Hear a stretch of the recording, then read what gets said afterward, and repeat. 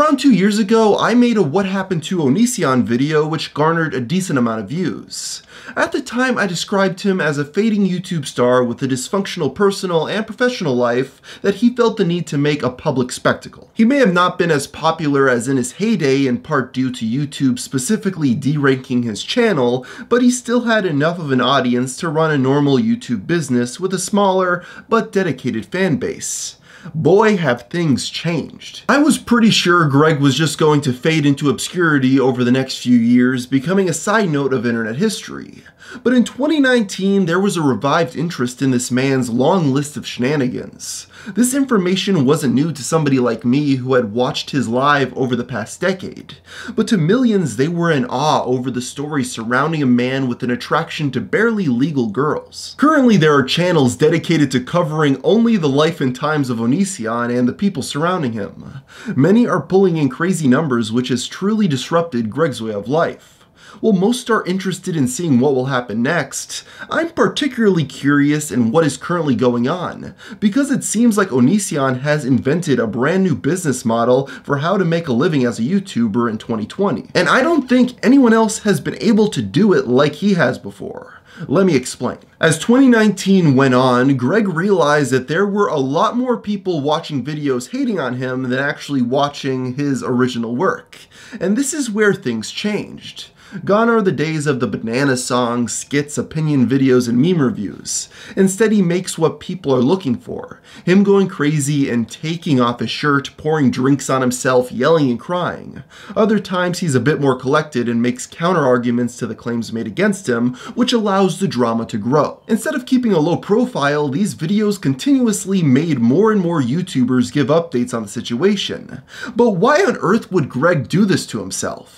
This was exclusively negative attention.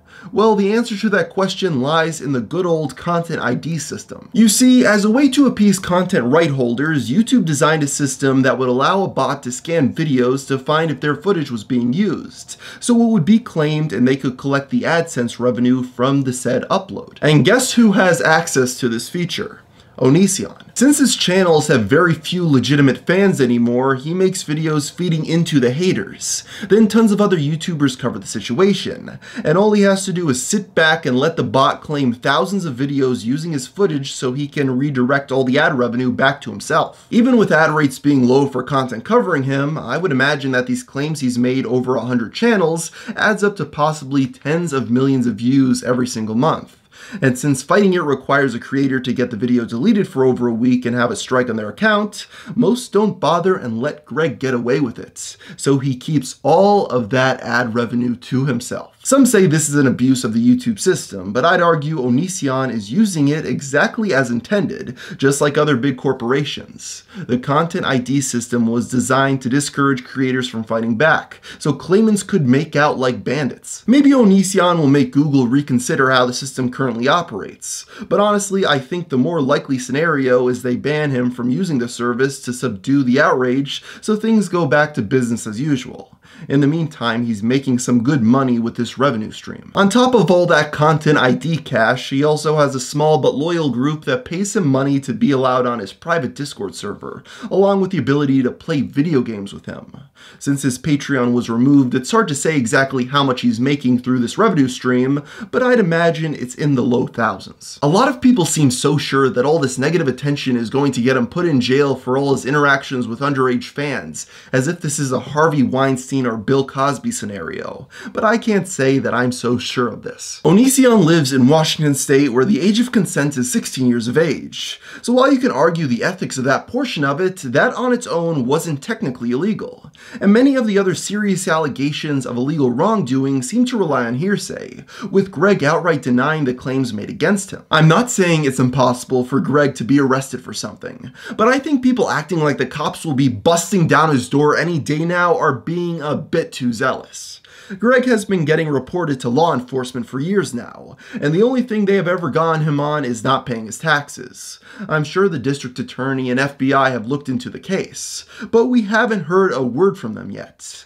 Can that change? Of course, or they might decide there's not enough there to pursue. I think this new push to get Greg thrown in jail is in large part due to Chris Hansen, known for To Catch a Predator, as well as YouTuber Repsion, whose real name is Daniel. The two men are on the forefront of Onision coverage to the point that Chris actually showed up to his house for an interview, leading to a pretty humorous 911 call from Greg. I didn't see any weapons. I just saw like 6 guys in my driveway, and one of them is knocking on my door.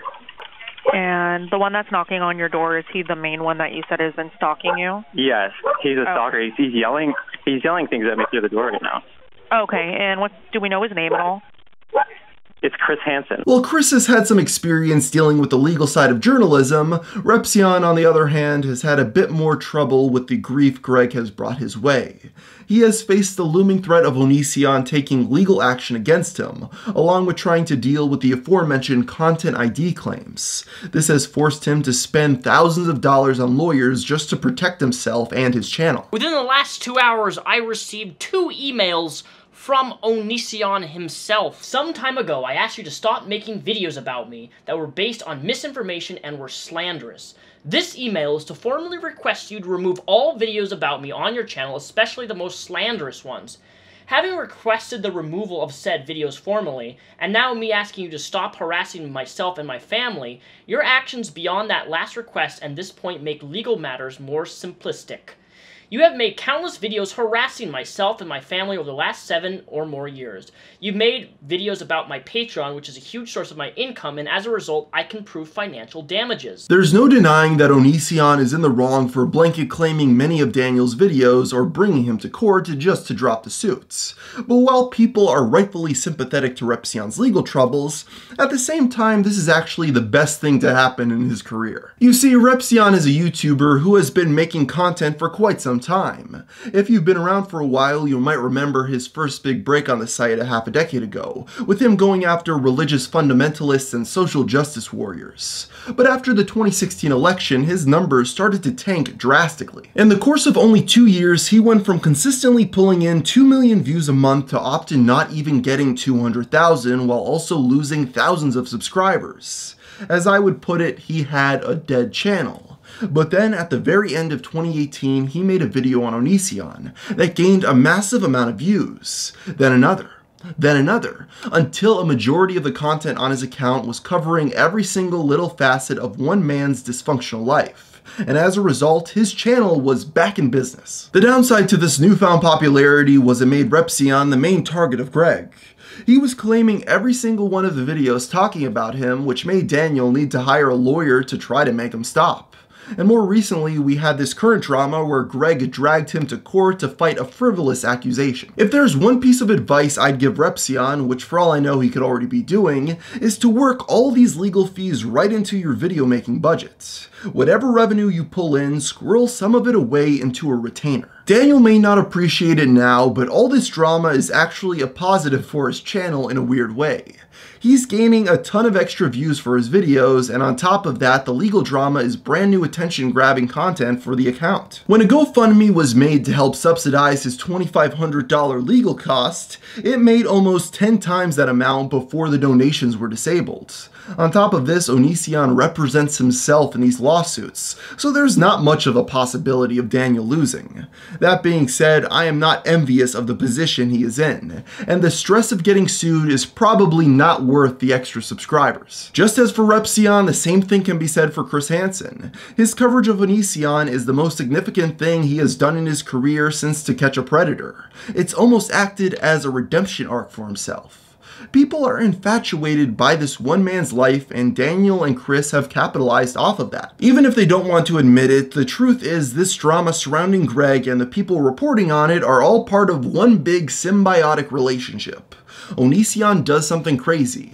All these big YouTubers give him attention, which gives Onision more money, and the cycle continues on to the point that even though Greg has been an online celebrity for well over a decade, he's bigger now than ever before. People tend to think that the heyday of Onision was years ago when he was pulling in tons of views on his channels, collabing with other creators, and making his money like a normal YouTuber.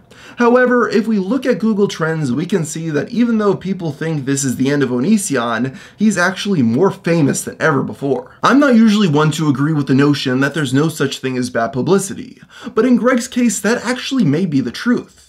As long as he doesn't go to jail, he can coast off of this insanity for years to come, because as long as YouTubers keep on making videos on him and their subscribers keep on watching those videos, Onision has a viable business model. Greg is at a point where he has nothing to lose in terms of public opinion. There is not a single thing he can say or do that would get people to forgive him or leave him alone, and he's well aware of that fact.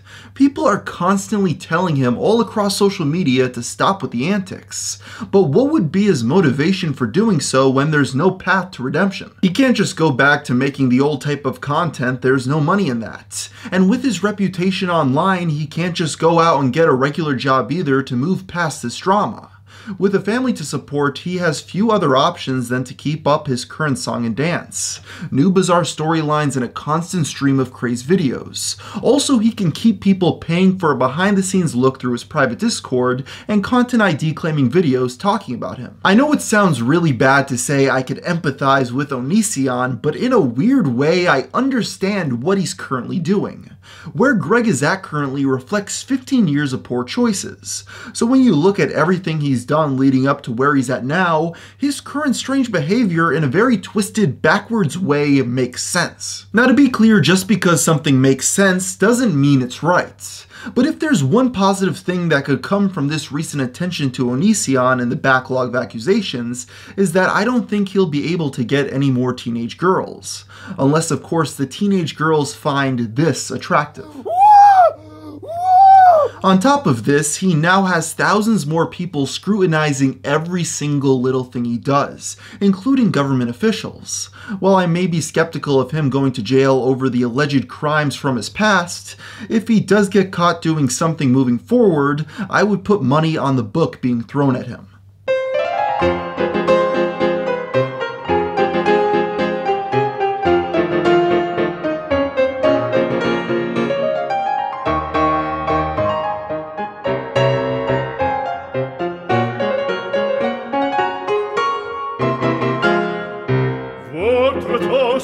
Je peux vous le